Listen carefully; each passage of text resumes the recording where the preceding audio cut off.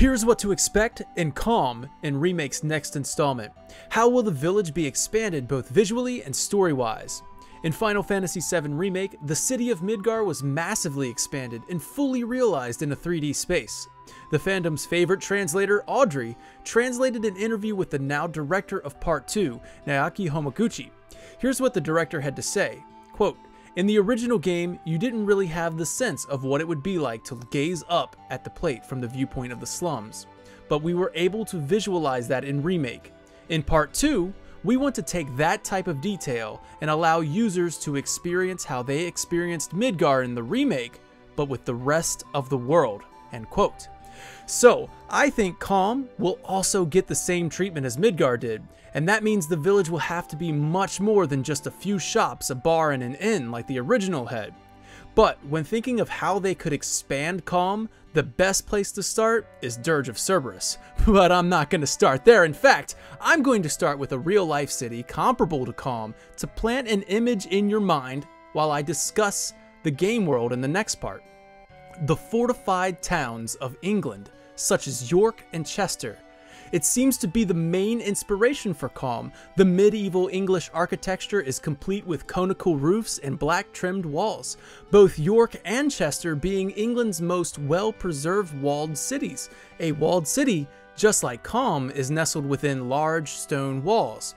When comparing the maps, we can see that Chester is positioned just south of the River Mersey, and Kalm is just south of this river.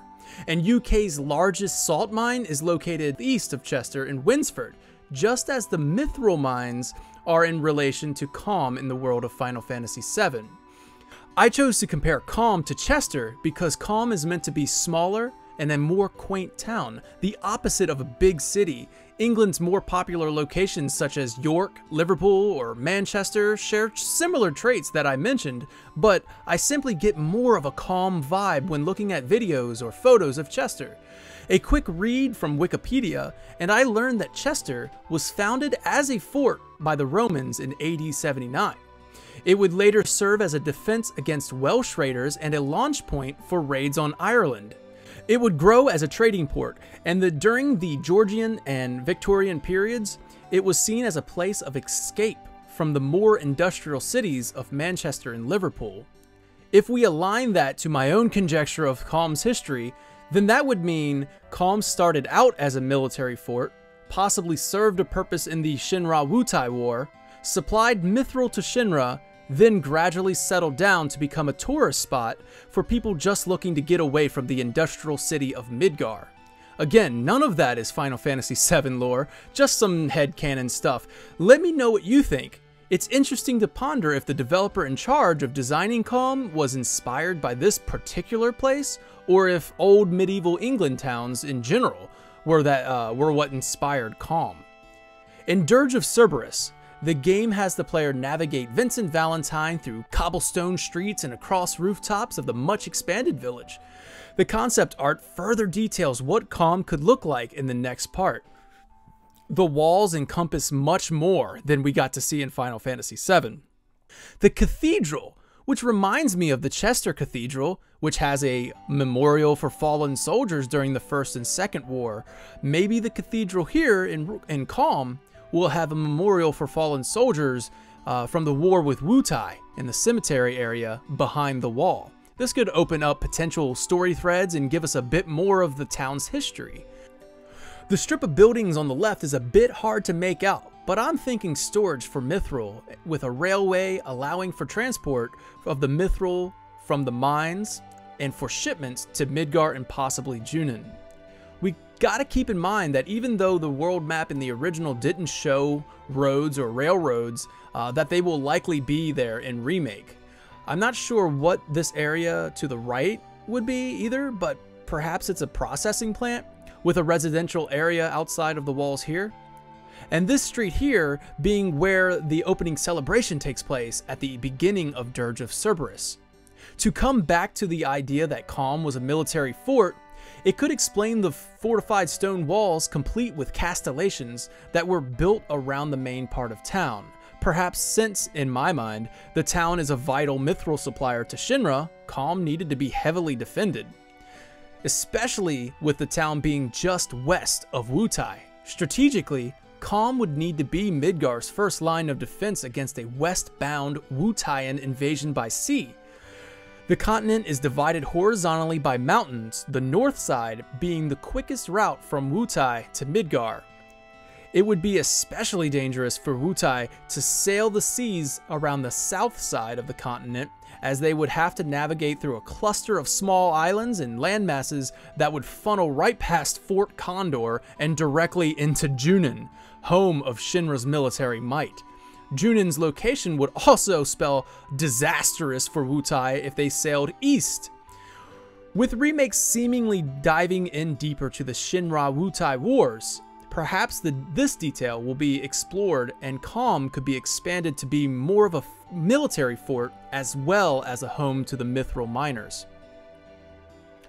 As far as the story beats of what happened in the original, Cloud tells his side of the story regarding the Nibelheim incident where Sephiroth burns down Cloud and Tifa's hometown. We saw glimpses of this during Remake, and it served as a way to introduce Sephiroth earlier and shed a bit of light on why Cloud is tormented by him, and also how Tifa was affected by the villain as well. In the original, the player was able to explore Nibelheim in the flashback, which would be really cool. That, of course, would mean that the very first town you explore after Midgar, it would technically be Nibelheim, and therefore this video series detailing the immediate town after Midgar would be Nibelheim. Gosh darn it. Let's stick to Kalm in this video, and please be excited for the What to Expect from the Nibelheim Incident in Remake Part 2 video coming very soon. With that being said, the main story event of Kalm, I wonder if Remake will consider the events explained in Before Crisis, a decade or so before, when Kalm was devastated by a military mishap that completely destroyed the village. This, of course, was given the Nibelheim treatment and covered up by Shinra, and Kalm was rebuilt and repopulated, and all is well. Also worth noting that if Remake wants to introduce Veld, the leader of the Turks in Before Crisis, this would be the place to do it, as Veld not only lost his arm during that incident, but felt personally responsible for destroying his hometown, which resulted in killing his wife and daughter. Perhaps some mention or Easter egg of that historical moment will be given in Remake. At the point the party travels to Kalm, it will live up to its namesake, and be a complete contrast to the bustling city of Midgar. Kalm is mostly populated with mithril miners that are now out of work due to Shinra's Mako reactors attracting monsters nearby. Most of the folk are upset about this and direct that anger towards Shinra, and rightfully so, but some are perfectly comfortable enjoying the convenience that Shinra has provided with Mako energy. So I'd expect these conflicting views to carry over in Remake when interacting with the residents. I think Kalm will serve as a hub for side quests, much like Sector 7 and Sector 5 slums were in the first part. This may or may not depend on the scope of Part 2 and how much of the world is to be covered, which is a topic for another video, but I'll briefly touch on my mindset here. I think Remake will either have a fully open world, in which case I wouldn't be surprised if only the West Continent was available in Part 2, but once completed, that would make for one of the largest open worlds in a video game ever. So it's doubtful, but possible. With the power of next gen, we're going to see open worlds larger than anything we've ever seen before. But rather, I think we'll see massive open areas similar to Final Fantasy XIV. But like I said, I have so many thoughts on how the open world will be handled, so look out for a future video on that, as this continues to act as a giant promo for future videos. Please subscribe. I brought up the topic of the world outside of Midgar because I think that the citizens of Kalm will likely task Cloud and company with eliminating monsters in the area, preventing them from working. This also feeds into another theory that Soldier First Class brought up during our final podcast 5, that Yuffie will steal the party's materia at the beginning of Part 2. If she does this while the party is sleeping, presumably after Cloud has told his story of the Nibelheim incident, then they all wake up to find that their materia and Gil is gone. Well, then they would have to accept jobs around town to earn back gil and buy new materia and enough gil to buy chocobos from the chocobo farm. But that's all just conjecture though. But I'm fairly confident that Kalm will serve as a side quest hub of some sort. The above thoughts are purely my own, but I reached out to our Patreon supporters if they would like to add to the topic, and the award-winning Final Fantasy VII author M.J. Gallagher contributes by mentioning, quote, "The cathedral in Kalm shows the same religious symbols as Aerith's church, suggesting a cultural connection between Old Midgar and Kalm," end quote.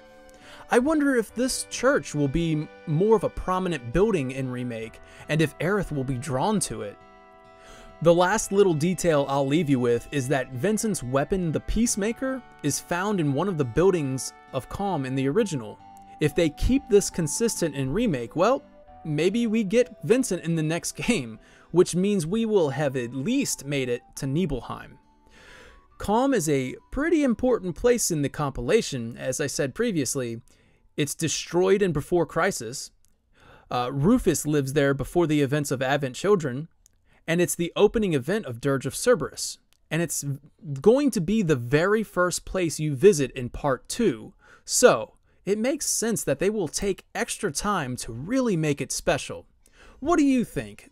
Once again, this is just me opening up the door to a conversation with you. How would you want to see Kalm expanded both visually and story-wise in the next part of Remake? Thank you for watching.